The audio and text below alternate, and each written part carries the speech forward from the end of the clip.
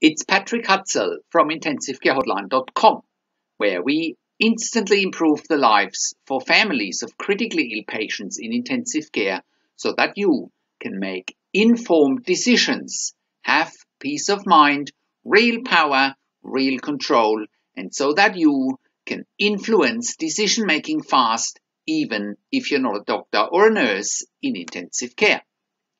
This is another episode of Your Questions Answered, and in last week's episode I answered another question from one of my clients, and the question in the last episode was: is it time for my dad to go to a step-down unit after he's come off the ventilator, or is it too early to leave ICU?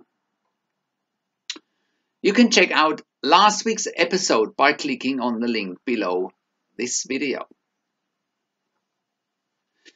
In this week's episode of Your Questions Answered, I want to continue answering the next questions regarding James and Christine's dad in intensive care who's had a hemorrhagic stroke. James and Christine's dad had a brain decompression where they evacuated a large bleed from his brain after the hemorrhagic stroke.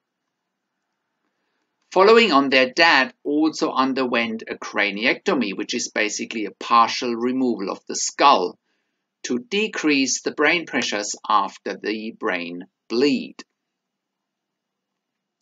James and his sister Christine were getting their dad in one of the best hospitals in the United States, the Cleveland Clinic in Ohio.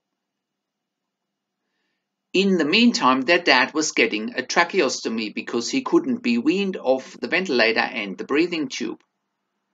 He also at the same time had a PEG tube for feeding inserted.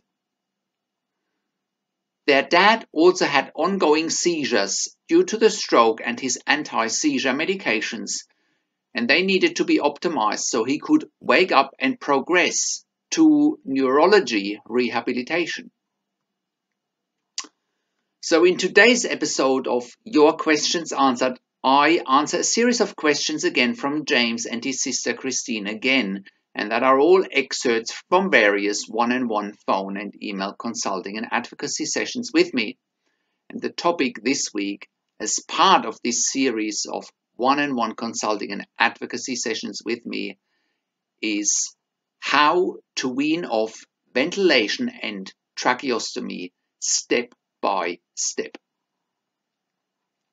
You can also read or watch previous episodes of the one-on-one consulting and advocacy with James and his sister Christine by clicking on the links below this video. And if you are watching this on YouTube, just click on the link below this video. That'll get you to our website where you can access the written version of this blog and where you can also access other episodes of Your Questions Answered and other free resources. So James writes in his first email: Hi Patrick, I think they dropped the pressure support on the ventilator down to 8 from 10. What does it mean? Also, my dad's oxygen saturation is 97%. And also, where would I find an arterial blood gas? Many thanks, from James. So here is my response. Hi James, yes, they dropped the pressure support from 10 down to 8, and thanks for attaching the picture of the ventilator so I can actually see it. So that's actually a good sign, and they should be moving swiftly in taking your dad off the ventilator at least for a few hours for a trial. You can also see in the picture that his tidal volumes on the top of the screen have dropped from 625 mils in the last picture you sent to now 490 mils. The question here is, what is his oxygen saturation, which you can see on the monitor, and also what are his arterial blood gases or ABGs like? I assume they have stopped monitoring ABGs for now. Also, his breaths per minute are 24 and should stay less than 30 per minute, as a rate higher than 30 breaths per minute would indicate discomfort, pain, potentially an infection, shortness of breath, and so forth. ABGs you will also only find if your dad has an arterial line. If you send me a picture of the monitor with the vital signs, I can tell you if he has an arterial line or not. I assume he doesn't have an arterial line after 4 weeks in ICU, but you never know. Very happy for you or your sister to give me a call and we can discuss further, or just simply send me an email. So here is James' response. Hi Patrick, my father is sound asleep. He looked really great today. His eyes were wide open and he scribbled a bit on a piece of paper trying to write his name. We believe he understands what the doctors are saying and he is becoming more anxious and angry because of it. Please advise of your thoughts and suggestions. As explained before, we really need to see him off the ventilator here and avoid LTAC, also known as long-term acute care. The seizure doctor said he's keeping his dose of Keppra at 1500 milligrams twice a day and Dilantin 100 milligrams 3 times a day for the next 3 to 6 months. What are your thoughts on the above? Many thanks from James. So here is my response. Hi James, it's great to hear that your dad is more and more awake with eyes wide open, trying to write, etc. That's really encouraging. I do understand that the more awake and alert he gets, the more frustrated he might become because of his difficult situation. Having said all of that, please keep in mind that the vast majority of patients in ICU, especially after prolonged natural or induced coma, don't remember anything or much of their ICU stay. Therefore, if you can diffuse any anger or frustration, it would be very helpful. Strategies around that would be to keep him occupied, mobilizing physical therapy, talking about positive things, etc. Even if he's making sense now, chances are he won't remember any of it in the future. I do remember yesterday discussing about being transparent with him when we were on the phone, and generally speaking, I support that. However, if he's getting too upset, you may want to soften your explanation of the situation slightly. Keppra 1500 milligrams times 2 is still a very high dose. Dilantin 3 times 100 milligram is more of a normal dose. The goal is to keep him seizure-free. If they think that's the dose that will achieve that, I would support that for now. It can definitely be revisited at a later stage. As long as he keeps getting more awake, stays seizure-free, and can be weaned off the ventilator, that's the goal. Any questions, please let me know. Here is James' response. Hi Patrick, please provide your thoughts on the ventilator settings again. I'm still trying to make sense of it. My father is awake and alert right now. It's 11:30 at night. He had a long nap. I have attached another picture of the ventilator, if you can please comment on that. Now, before I go into the answer to James's question, if you have watched thus far, and if you want one-on-one phone and email consulting and advocacy with me, please go on our website and click on the top of the website where it says counseling and consulting and choose from the options that work best for you. So here's my response. Hi James, nothing has changed from your last picture. The settings are still the same as far as I can see. What I can't quite make out is the pressure support. It looks like it's sitting still at 8, like in the previous picture, but it could also read like 0, but that would be very unusual and very unlikely. The only thing that has changed is that his tidal volumes, which is the volumes in mils per breath, are slightly lower, 392 mils compared to 490 mils in the picture you sent through earlier today. It's no big deal as long as his oxygen saturation stays above 92% and his carbon dioxide stays within range, sort of 35 to 45 millimeter per mercury. It's most likely a sign of him being asleep. Generally speaking, those are good settings to get through the night because they are minimal support, and again, he should have time off the ventilator very soon. I would suggest tomorrow daytime. Also, have you found out if your dad has an arterial line? Now, James' sister is emailing back to my email, and Christine says, "Hi Patrick, this is James' sister Christine. What are your thoughts on what we could be doing for rehabilitation or exercises for my dad? As you know, he has been in the hospital bed for 4.5 weeks now.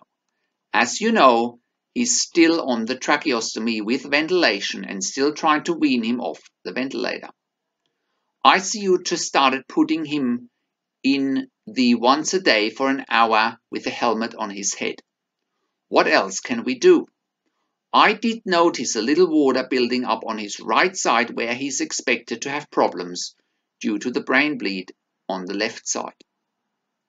Also, the seizure team decided to keep him at 3,000 mg Keppra now and Dilantin 300 mg per day for the next 6 months. What's your experience or thoughts with this?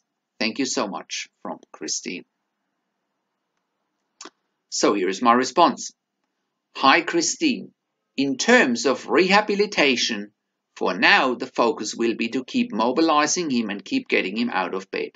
This can be supported by arm and leg movement. They should be doing this in the morning and in the afternoon for as long as he can tolerate it, including the movements of the limbs. 1 hour per day is not enough as long as he can tolerate it and as long as he's seizure-free. The longer he can sit out of bed, the stronger he will get, and this includes strengthening his respiratory or breathing muscles that will help him to get off the ventilator and the tracheostomy.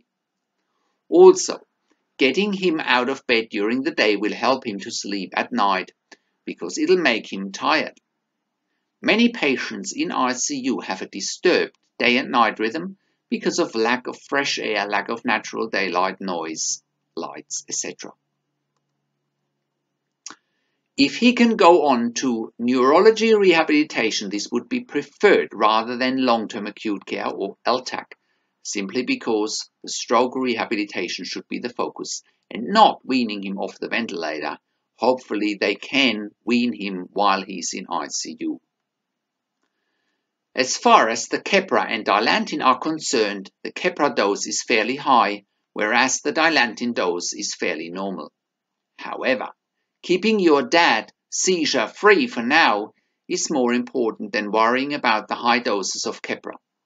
Seizures could be a setback for your dad, including weaning him off the ventilator. I hope this helps for now. Please let me know if you want to discuss, and we can get on the phone as well. So, here is a response from James. Hi Patrick, we are trying to consolidate. My father has now been on the tracheostomy collar 2 hours earlier and had been on for another hour now. Please let me know your thoughts. Hi James, that's really great news. That's a fantastic start. If they can continue doing that and continuously increase the time off the ventilator where he comes to the point where he can stay off the ventilator during the day and being ventilated overnight, he will have come a long way. Quote-unquote normal weaning off the ventilator with tracheostomy goes as follows. Number 1. Get off the ventilator onto the tracheostomy collar for 1 to 2 hours, then back on ventilator, and assess effectiveness of such, including breathing pattern, oxygen saturation, as well as arterial blood gases whenever an arterial catheter is present. Next, number 2. Increase the time off the ventilator during the daytime 1 to 2 hours off the ventilator, back to 1 to 2 hours on the ventilator until the time off the ventilator can be gradually increased so that patients can stay off the ventilator throughout the day. Once patients can stay off the ventilator during the daytime and quote-unquote only need nighttime ventilation, they should be able to eventually not be needing nighttime ventilation as well. Timelines around the process may vary from a few days to a few weeks or even months. In rare cases, patients will need tracheostomy ventilation for the rest of their lives. If they do need tracheostomy ventilation for prolonged periods, the best option is intensive care at home services. As I mentioned before, ICU is often 2 steps forward and 1 step back. Therefore, if things progress for now, there may well be setbacks later. The weaning process should be supported by ongoing mobilization, as breathing tends to be easier in a chair, and also breathing and respiratory muscles will be strengthened with mobilization. This should also be supported by chest physiotherapy. I hope it all makes sense. Any questions, please let me know. So, look out for the next consulting and advocacy session with James and Christine next week, and I'll see you then. But how can you become the best advocate for your critically ill loved one? How can you make informed decisions, get peace of mind, control, power, and influence quickly, whilst your loved one is critically ill in intensive care? You get to that all-important feeling of making informed decisions, get peace of mind, control, power, and influence when you download your free Instant Impact Report now by entering your email below.